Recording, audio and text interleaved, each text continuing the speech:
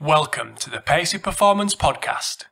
Today, I'm speaking with Head of Performance at Bristol Rugby, Mark Bennett.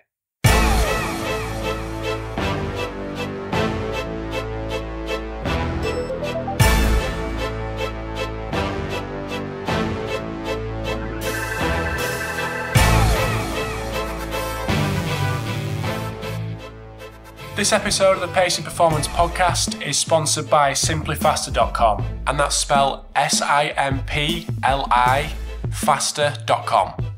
So alongside the free lap timing systems, simplyfaster.com currently holds the eccentric K-Box.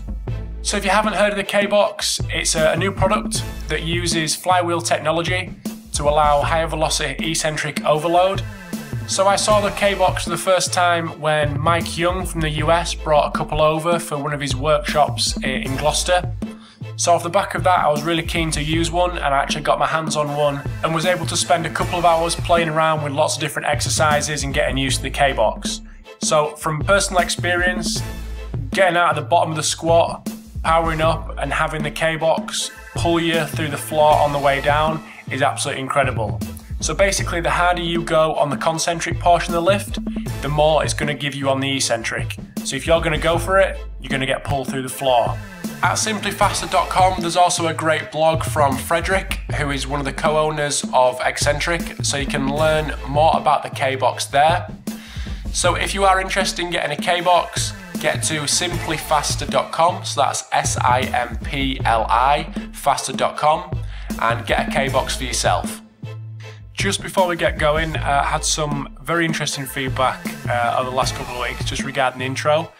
So from Andy Bayliss up at Sunderland Football Club, thank you very much for letting me know that I sound very camp and feminine on the start of the intros. So I'm going to switch that up and eat some steak and act like a man while I do the intro. Maybe speak a little bit deeper. So today we've got Mark Bennett on the phone, who is the head of performance at Bristol Rugby. So I mentioned to Mark on the episode and afterwards that I think this is the most open anyone's been on the podcast with regards to their work. So today we discuss his philosophy and how it's developed over the last 15 years. We discuss aerobic work for rugby and his extensive use of circuits and how Verkhoshansky has influenced his practice. So one thing I would encourage you to do after you've listened to the episode is get over on Twitter and follow Mark at EliteSC7, because he's putting some really good stuff out with regards to his data collection. So he's putting, basically, he goes to it in the episode, but he's, instead of putting it out in peer-reviewed articles, he's just putting the graphs out and the data out on Twitter. So get onto that and you can see the kind of stuff Mark's doing with his players. So just before we get onto the episode with Mark, I released last week the second webinar of the Pacey Performance webinar series, and that is going to be with Ian McKeown from Port Adelaide in the AFL. So it's going to be a great insight into AFL and athletic development from Ian, who is an expert in that subject. So if you're interested, go to paceyperformance.co.uk/Ian, and it is on Sunday the 29th of November, and that is at 10 a.m. GMT. So get over there, get over to Mark's Twitter, and let me know what you think of this episode. Hopefully you find it as useful as I did, and I will speak to you soon. Hi guys, thanks for tuning in to the Pacey Performance Podcast. So today we've got Mark Bennett on the phone, who is the head of performance at Bristol Rugby. So just before we get Mark in, just want to thank him for his time and welcome to the podcast. Welcome to the podcast, Mark. Thank you. It's nice to be here. I'm looking forward to having a chat. No worries. So do you want to give us a bit of information on your background, your education, and what you're currently doing? Okay. I've been involved in rugby since, in some form or another, since the day I went professional in 1995. Prior to that, I was playing rugby at the highest level. I was lucky enough to represent my country and go to a World Cup. When rugby turned professional in '95, I became a full-time professional player. and I sat in there really until I was about 31, 32, I think, and I retired in around about, I think it was the 1999 season. At that point, I was lucky enough to be, I think things have changed a lot in the world of strength and conditioning. I was lucky enough to be at Bristol at the time, and the player coach there, I was quite friendly with him, and I was going to leave the game and go back to my previous day job, which had been an industrial chemist, when he suggested to me, look, why don't you stay on as a strength and conditioning coach? There were very few people doing it then. He said, I think you could be good at this. So I thought, okay, I'll give it a go. So I went part-time for my first summer, quickly realized it was something that I enjoyed and loved, and became a full-time S&C coach at Bristol. So I had to do most of my learning on the job, going back to university, doing courses, getting all my professional qualifications. I obviously had a reasonable amount of experience in rugby, which helped. I stayed at Bristol for maybe, that might have been 5 years. When I came back to Wales, I think it was 2003 or 2004, I came back to Wales, and I worked for the WRU then, setting up their regional academies initially, and then being head of academy strength and conditioning, for want of a better job title, where my remit was to sort of coordinate the strength and conditioning that was going on in each of the regions at the time, the 4 regions. I was working under Andrew Hoare from New Zealand at that time, and when he left, I managed to pick up the head role. So I was in charge of the national team up until about 2009, when I left for the Ospreys, and I spent until last season, my first season at Bristol. I moved from the Ospreys to Bristol to become head of performance there. I'd actually spoken to Sean Holly, who's the head coach there, who I'd worked with on previous occasions about working there, and went up to meet Andy Robinson. And when I saw the vision and the outlook that they had for the club, it was a no-brainer for me, really. And I'm in my second season up there now, and really enjoying the role. It's given me a fresh lease of life, if I'm honest, after what's probably been, 15 or 16 years in the industry. Veteran Mark. Yeah. So what was it like going from being an amateur player to turning pro?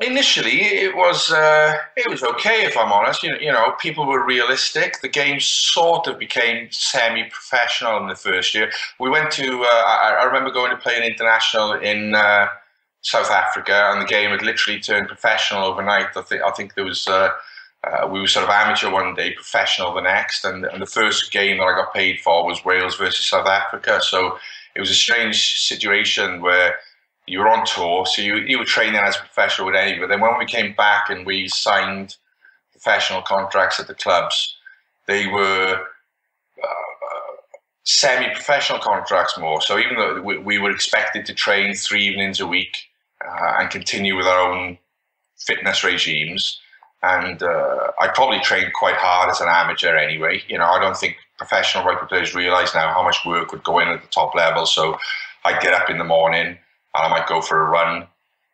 You know, on a Monday morning, I'd go for a run. I'd work all day. Then I'd come home and go to the gym. On a Tuesday, I'd go to the gym, then go to club training. On a Wednesday, I'd do some fitness. On a Thursday, I'd go to the gym, do club training. So I had pretty much you had to fit your training around your work. And you now became in a situation where you had free time to train in the day, and you went to train with your club 2 or 3 evenings a week. So it started to pick up the following season, and we did a full-time pre-season and got into it. But I actually didn't find the transition too bad. You know, I'd always enjoyed weight training. I'd always enjoyed fitness, probably more than the game itself, if I'm honest. So that part of the game, I didn't struggle with. I did struggle with the fact that I had to do. I didn't have a big attention span when it came to rugby playing. So I did struggle with the fact that we had to do line outs every day and rugby every day, and I could be sympathetic with the way some of the players feel now, because I can imagine how I'd feel in the modern game. I mean, it's pretty full on, and it's difficult. But saying that, it's still a nice way to make a living. So what was your job? You mentioned in the chat we had beforehand, what was your job previous to going pro?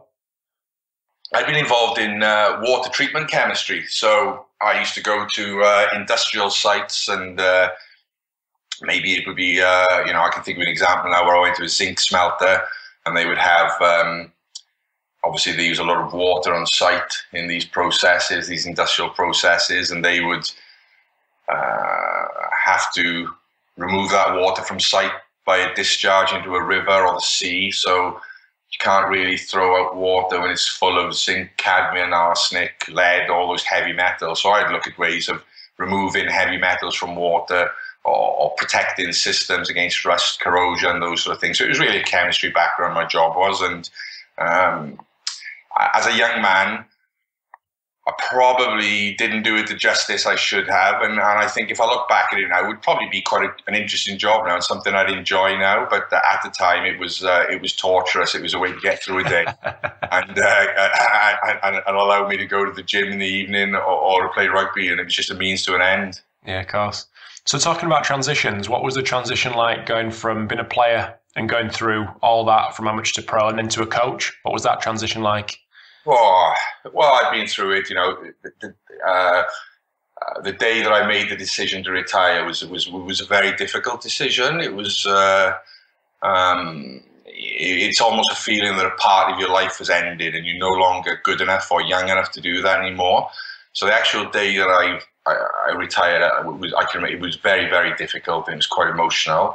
But I think being lucky enough to be involved in the game and to be so engrossed and interested by the world of strength and conditioning and the differences you can make to players, and has meant that since that day, I really haven't missed playing. I can be honest. There have been times when I played for Wales, when I was coaching Wales or the Ospreys, when you'd be involved in a big game, a European match or a Grand Slam decider, where you'd be in the changing rooms beforehand and you'd go out into the field and you'd see the crowd and the atmosphere would be unreal, and you think, I'd give anything to be back and play today. But then when that whistle goes and you see people smashing each other, I think to myself, no, I'm happy where I am. I've had my time. I'm done. Leave these guys do it. So just before we get into the training chat, how's your philosophy developed since you made that transition to be a coach? Well, I think when we start off as strength and conditioning coaches, we see what worked for us and we try to mirror that in what we do. Now, when I was playing rugby, there was very little knowledge in the way of S&C as a whole. So weight training was sort of a mixture of bodybuilding and weightlifting. You would try and do your speed work like a sprinter. You'd be trying to do interval running like an 800-meter runner or a 400-meter runner. And you'd be just trying to amalgamate all these programs into one. So when I started, I certainly made those mistakes that, we have to try and bring all these things together without realizing that at the end of the day, you're only trying to produce a rugby player. So I do hope that I've evolved, that my program has gone from a get strong, get fit, get fast program to one that tries to develop the physical requirements needed to play high-level rugby union. Some things haven't changed. I did believe then, and I do believe now, that the deciding factor between elite level players and those below it, what separates them at some point or another, are factors like explosive strength, and the ability to produce power. Those are the things that make that differentiate between the best and the not so good. So that has always been the basis of my program, and I think will always be. I can't see a time where that will change. So you talk about building that explosive athlete. How have you gone about that over the last 15 years, and how do you go about it now? Things have changed. Initially, I can remember, we're talking 15 years ago, and I had some knowledge of periodization. There was very little knowledge around it. I remember picking up an article that I read on Mike Stone, that Mike Stone had written, and it was discussing the periodization of throwers. So that had stuck with me, and initially I was sort of doing a hybrid program of Olympic lifting and powerlifting to try to make players strong and powerful, and the sort of power stages of those programs would simply be high intensity, heavy sets of work with low reps along the Schmidt-Bleicher research lines, where you can produce maximal rate of force development through trying to move weights as fast as you can if they're heavy. Now, I still do that, but over the years, I had a eureka moment for me. One day where I picked up Verkhoshansky's first edition of I think it's called the Special Strength Training Manual for Coaches. I think the name of the book was, and I read that, and it made a lot of things fall into place for me. It made me realize that you're not actually trying to make an Olympic lifter or an Olympic thrower who can run fast on the field and manage to do that for 80 minutes. You're actually trying to produce a rugby player. So his periodization paradigms really sunk in with me, and to the point where they made sense in lots and lots of ways. They suited the game. They suited the way the season was structured. So over the years, I've gone from trying to just produce a strong, powerful man who can manage a game for 80 minutes. You've got a lot of things that don't go together there, to just producing an explosive rugby player. Cool. So during the week, how will your week look like to fit in the components to build that explosiveness in that rugby player? I think it takes a step back. Is that I don't look at things on a week by week. You have a very small amount of time. Rugby is a very general sport, and by general I mean that the athletes aren't very specialised. They don't have to be. They don't only focus on being explosive. They don't only focus on being aerobically fit. They don't only focus on being strong. They have to do all of those things, and it has to be some specific fitness, as well as being able to handle a ball. They have a huge amount of training volume to get through. People don't, it's one of the most difficult sports in the world to train for, I feel. And I don't mean difficulty in terms of effort. I mean in terms of what needs to be covered. When I look at the forwards, they have to learn to scrummage, they have to practice scrummaging, they have to do lineouts, they have to do kickoffs, they have to do defensive work, they have to do rucks, they have to do mauls, they have to do, attacking options. They have all of these things to do, and then behind that, you have to follow that up with some sort of program for fitness. Now, when you think on a weekly basis that if you play on a Saturday, Sunday and Monday are quite often wiped out. There's very little a player can do that will improve his fitness long term. You can't load him on a Sunday or a Monday. It's difficult. So you have Tuesday.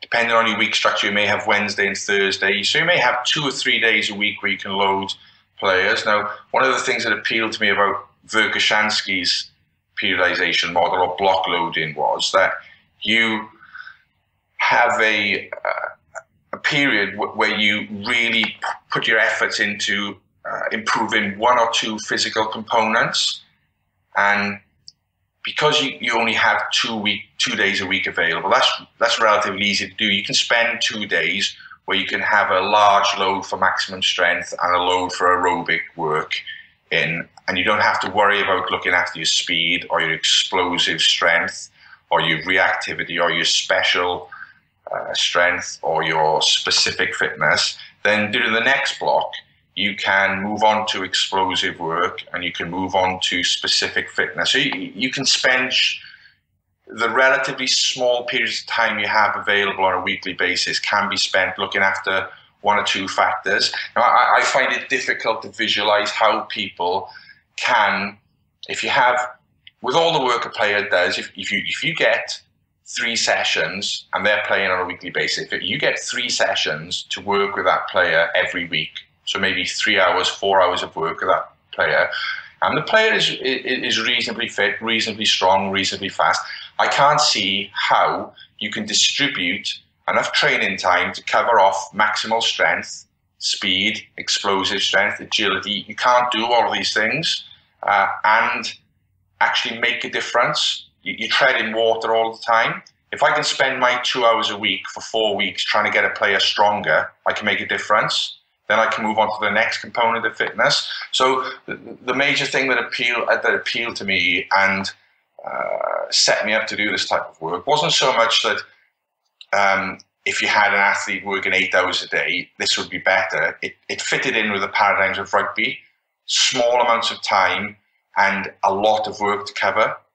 I don't know if that makes sense. No, definitely. So how often would you revisit the qualities that you've previously built on? If you read the literature, he will talk about how long fitness elements are stable for, and depending on the time of year, I will try and if you can picture a year, I will put together when I sit down and do my year plan. I'll simply fill out a schedule, which will be Block A, Block B, Block C, Block D. I would just call them that. Block A would be a period of time where I work on my base fitness components for rugby, what builds the bottom of the pyramid. So for me personally, and other people may think differently, I think the two supporting components of fitness for me at the bottom are maximal strength.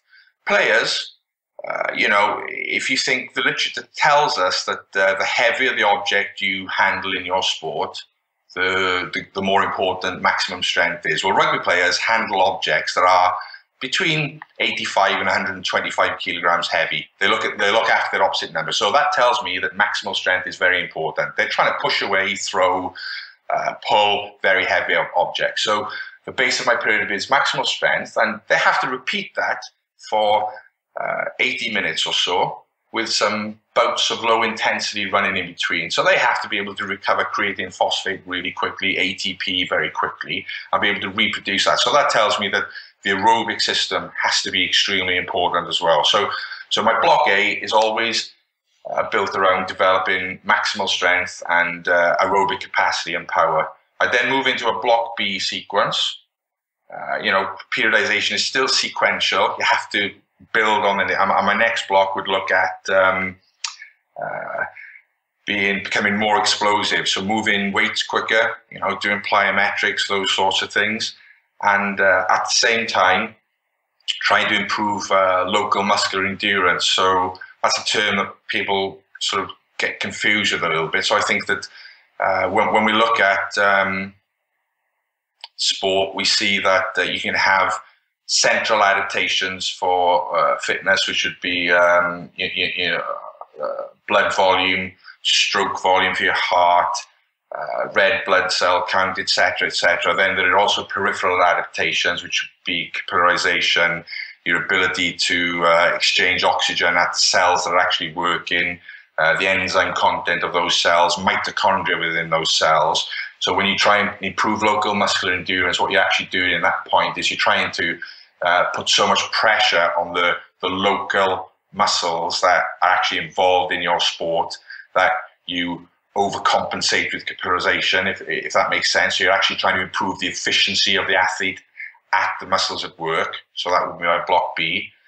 Then Block C, I would look at being specific. So that is where I would do what other people would term specific fitness. And I'm sure that some things I do in that phase are similar to other people, and some things are different. And lastly, I would have a Block D, which is a realization block. The players have worked hard, so I'd give them a little bit of downtime, sessions are a little easier, intensity is still high, and we try and allow ourselves to get ready for the next block. Now, as the season progresses, because I'm trying to build a base, initially my Block A, which is maximal strength and aerobic endurance, could be very long. So it could be 5 to 6 weeks long. So we'd only work on that component. And the explosive strength phase might be quite short, and the specific phase might only be 1 week. But as the season moves on and we're getting towards the important games at the end of the playoffs, come February, we may be looking at a one week to a 10-day block of maximal strength, a 1 week, 10-day block of maximal strength, where we look to just revisit it quickly to make sure we're not losing it.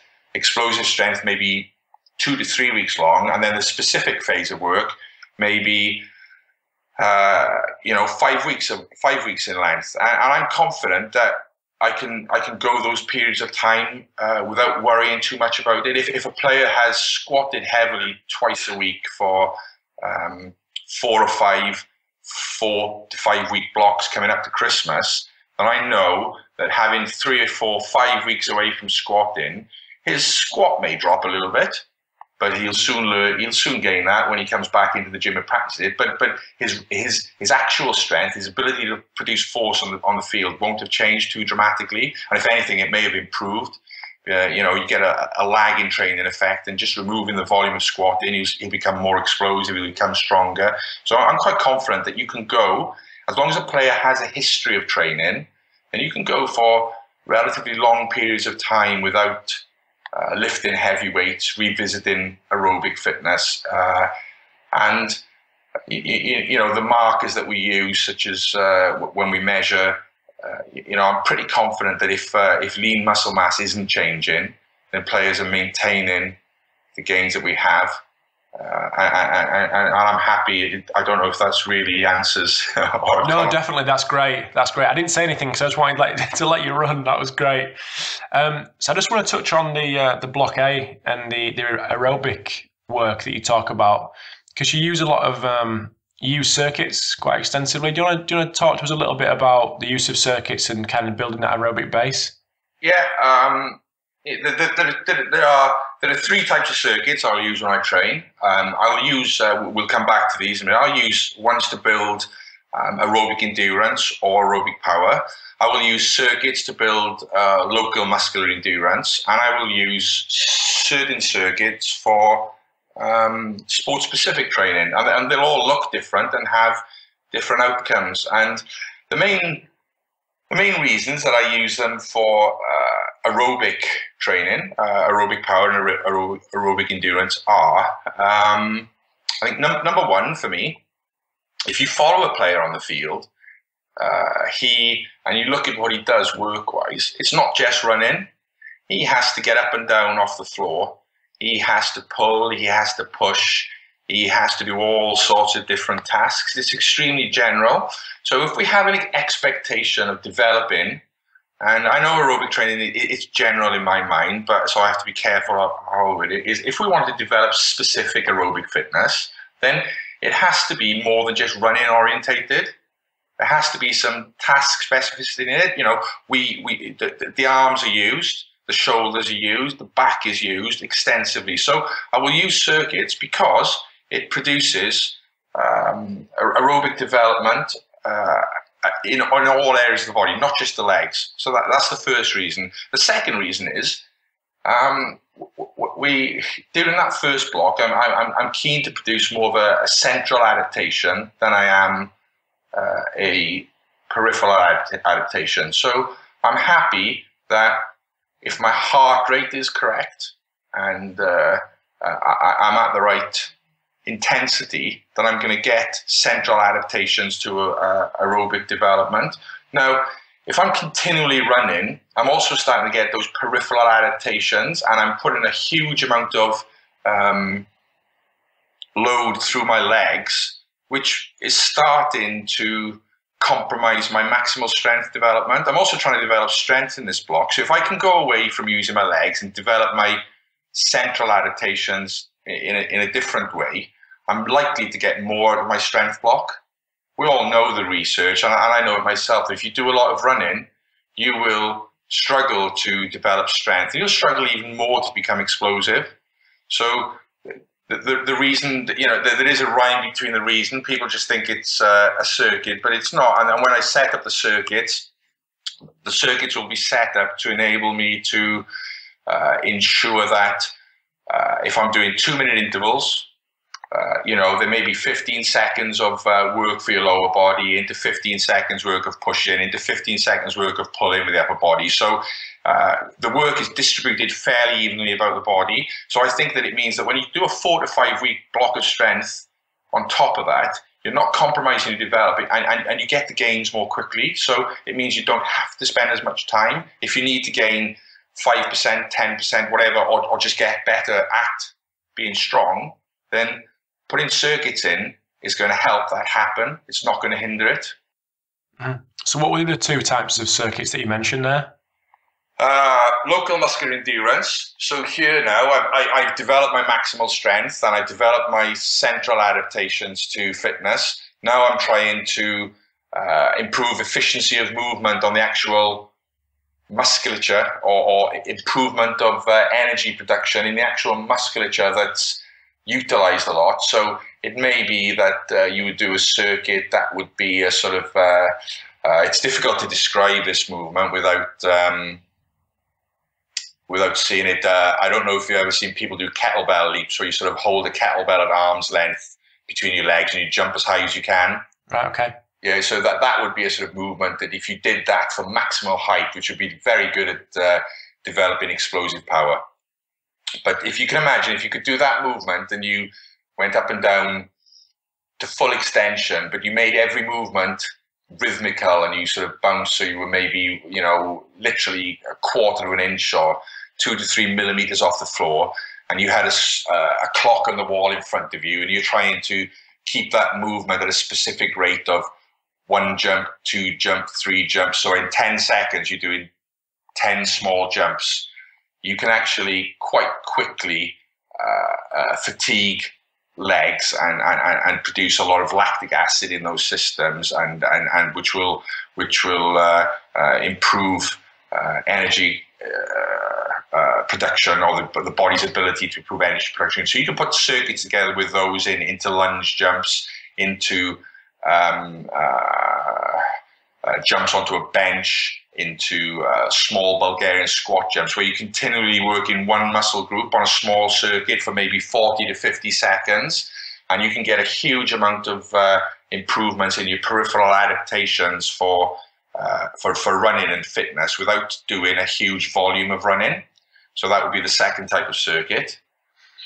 Then the third type of circuit I would tend to do would be in my final block of work, which would be a specific block. So when we think about the specificity of sport, it's important to realize that not only does rugby involve moving heavy objects, it involves moving heavy objects when you're fatigued, when you're under duress. So there's no point in being strong if you can't produce high levels of strength whilst fatigued. So that's not strength endurance. Strength endurance would be the ability to work one muscle group to failure at a relatively high level of intensity. But strength under duress is a different factor. It's the ability to run somewhere and then perform a high intensity task. So specific circuits have to mimic that. So a specific circuit for me for rugby would be something where you might do, 5 to 6 explosive bench press on 100 kilos, and then you'd move across to do 10 maximal height squat jumps with a barbell, only 20 kilos maybe, and then you'd move from there to do dumbbell rows or prone pulls. Then you'd be doing some sprints, some jump work. So you're trying in effect to mimic the high intensity components of the game where you have to produce maximal force or be explosive, but you then have to have a very small rest period and go and do something else, a different task. So you may have to tackle, get up, get down, perform in a ruck, run with the ball. Then you may have to run 50 to 60 meters to try to get back in defense. So you're trying to put together a circuit within the gym that is actually replicating the events that are occurring on the field. And I think it's important to realize as well that one of the things I've always been very conscious of is that when we train for sport, we have to produce overload. So unless you're rehabbing an injury or you're trying to prevent an injury, every exercise you're trying to do at some point has to overload something, some physical component or strength component of the competition exercise. If it doesn't overload it, you can't get any transfer. You can't. So if and I'm going to completely make up some figures here. If a prop forward produces, I don't know, 5,000 newtons through his legs when he pushes in a scrum, and I'm doing a strength exercise that doesn't produce 5,000 newtons, then I can't be making him better at scrummaging. I'm doing something else. You may as well scrummage. The competitive exercise is at a higher intensity. It's producing more duress. So you cannot do an exercise that produces 2,000 newtons and expect it to make him a better scrummager. So during all of these periods of work, you have to have a realization that if you want to improve maximal strength, explosive strength, specific fitness, the way you do it has to be harder for that particular physical quality than the competition exercise. Or you may as well just go away and practice the competition because you get better at it. Mm-hmm. No, I understand. So you mentioned there's quite a few references to kind of jumping exercises there. Yeah. How would you manage your bigger guys when it comes to that kind of activity? I'm progressive in my jumping. So progressive in my jumping, both in terms of a season and in terms of a career. So I'm not going to come in and ask a 120 kilogram prop to do depth jumps off 60 centimeter boxes. It doesn't happen to start with, but you can use a heavy kettlebell, and you can use 32 kilogram kettlebells, and you can develop quite a lot of explosive force with that early on in an athlete's career. They can't jump very high with them, but they can produce force quickly, so it's not too stressful on their feet, ankles, knees. Those who are successful in that, they can move on to heavier barbell jumps. And I'd actually put lighter kettlebell jumps probably further down or further along in my staging, simply because players jump higher. So when they're landing, there's a 16 kilogram kettlebell for me puts far more force through your ankles and knees and hips on landing than a 32 kilogram. And it's a little bit of live and learn. So as long as you are progressive, you quite quickly have a realization before any damage is done of people who can withstand these type of exercises and people who can't. And I think the other factor, I've seen prop forwards and second rows who are able to withstand this type of training, but I've also seen those who can't. And I think it's also important to realize that because you're doing or because of the pattern of periodization that I follow, there will be very small periods of highly strenuous jumping. It's 2 weeks here, 2 weeks there. So it's 4 weeks of depth jumps, 4 weeks of 4 sessions of depth jumps, 4 sessions of barbell jumps, or 4 sessions of kettlebell jumps, or mixtures of these things. And they're interwoven or separated by long periods of no jumping, where they're developing maximum strength, they're developing explosive strength with other methodologies. So they recover quite well from them. Mm-hmm. No, that's interesting. Thanks a lot for that. That's really that's great detail. So we talked a little bit before about the amount of data that you've collected over the years, mm-hmm. and you've set up a Twitter account to kind of siphon that off and get that out there. Do you just want to talk about the kind of data that you are collecting, the type of data that has become important to you in your programming? Yeah. Well, data collection now, it's become unbelievable in some ways, the amount of data that people are collecting. And, over the years, my data would simply have started off with things that I've tested for and volumes of training. So, I'd be looking at from the very beginning, 15 years ago, I have data which simply relates to how many intervals players did in a day, how many bench press at what weight, how many squats at what weight, and what were the results 12 weeks later. And then it's become more and more sophisticated over the years. Having a realization of the power of Excel was enormous for me, and sitting down and discovering what it could actually do. And then after that,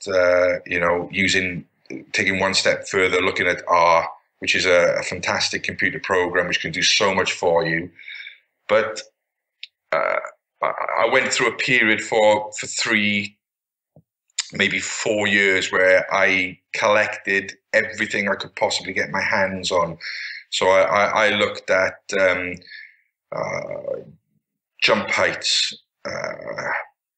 body weights, heart rate variability on a daily basis, collecting this data. Feedback from GPS data, so everything that the GPS data would give me.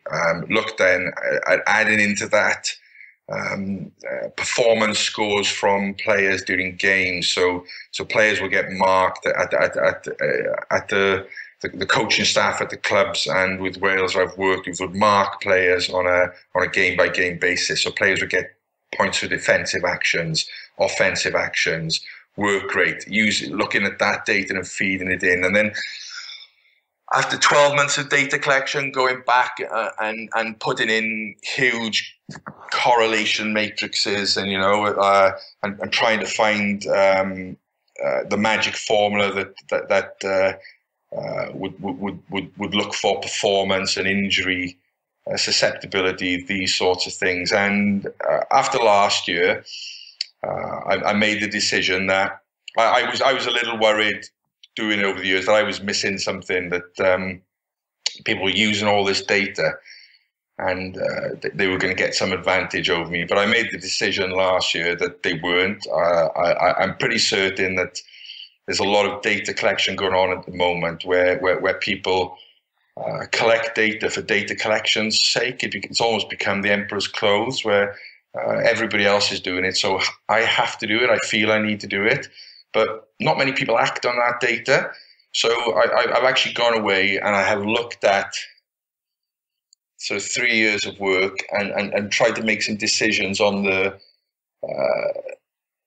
data that I can actually change training for on individuals and make a difference. So I've cut it down quite a lot now, and I'm at the point where I'm confident that if I get, players to jump when they come into work, players to weigh when they come into work, the physio department do a sit and reach test.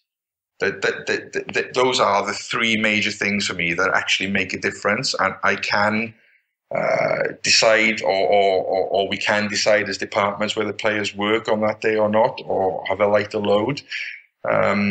They actually tell us a lot about whether a player is likely to get injured or the chances of him getting injured. And I couldn't find these relationships elsewhere. So in terms of data collection, I've come a long way.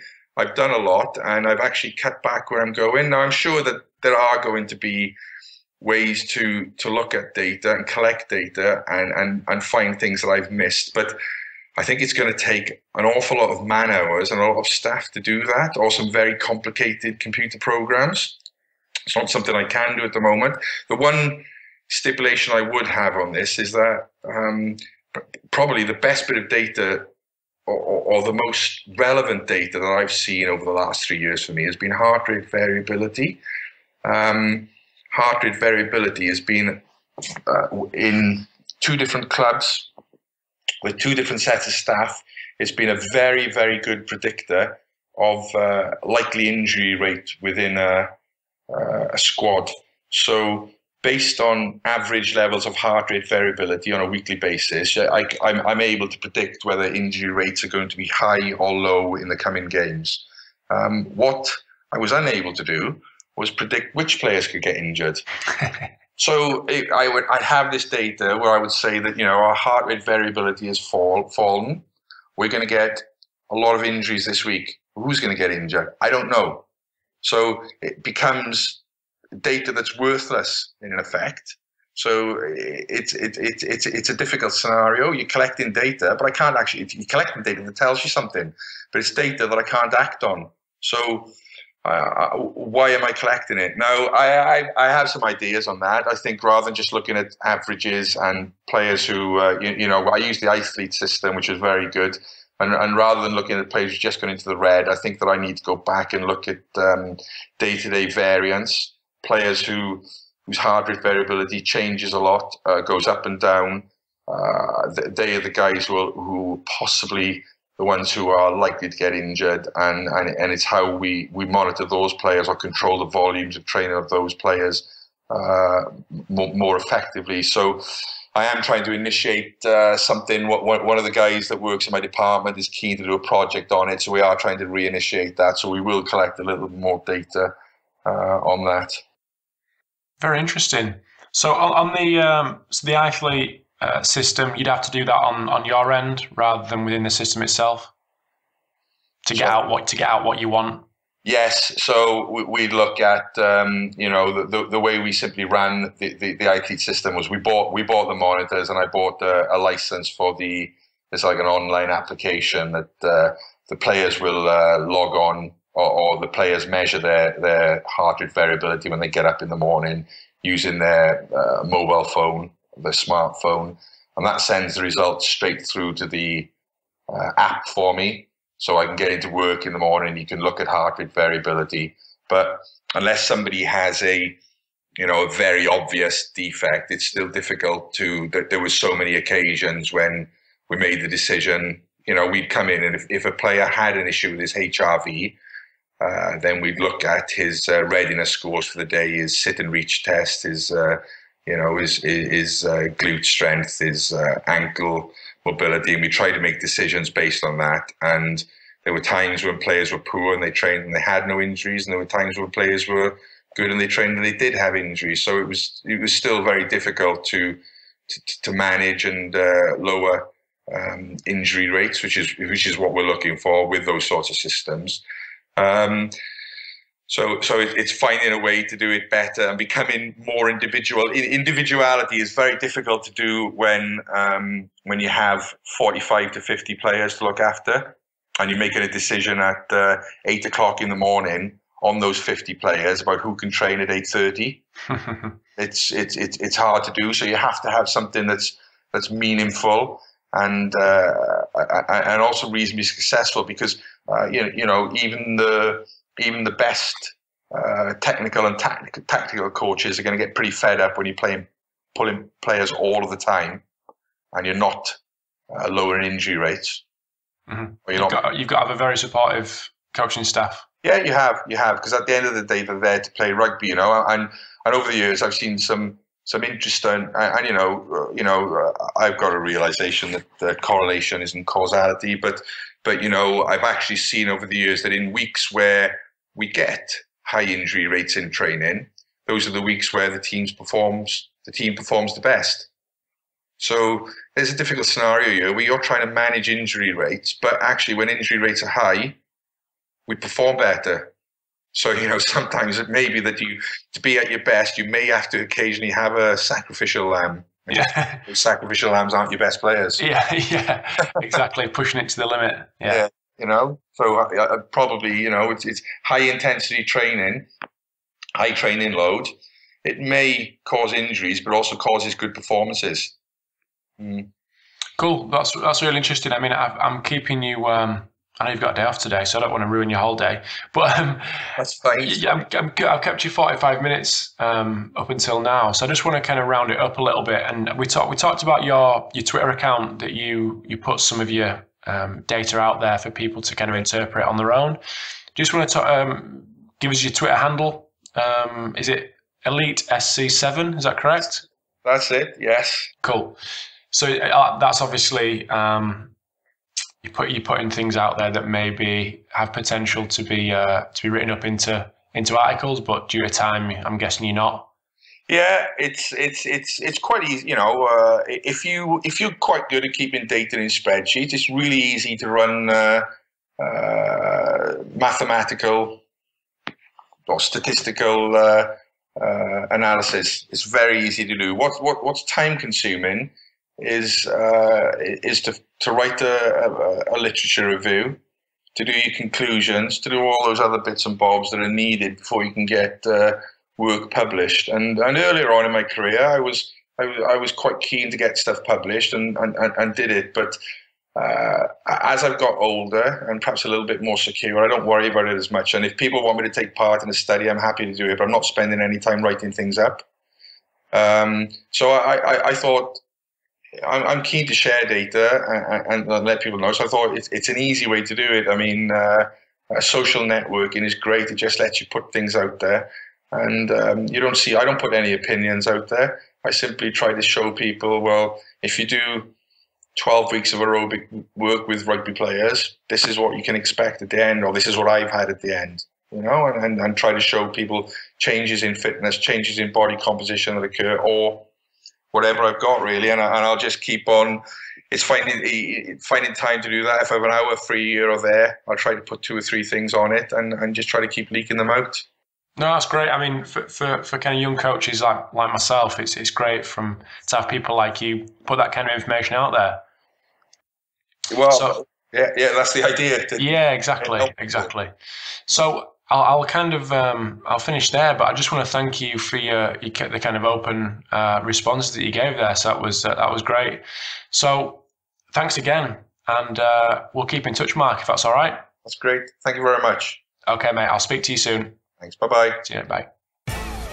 Thanks for tuning in to episode 58 of the Pacey Performance Podcast. I hope you enjoy the chat with Mark. Like I said at the start, get over to Twitter and follow Mark at EliteSC7 and check out some of the stuff that he's been doing with his athletes down at Bristol. So just a little reminder, again, like I said at the start, the Pacey Performance webinar series number 2 with Ian McKeough from Port Adelaide in the AFL is going to happen on the 29th of November at 10 a.m. GMT. So if you are interested in learning all about athletic development and the AFL, you can go to paceyperformance.co.uk/Ian. You can also check out all previous episodes of the podcast if you go to paceyperformance.co.uk/podcast. Massive thanks to today's sponsor, simplyfaster.com, and I will speak to you all soon.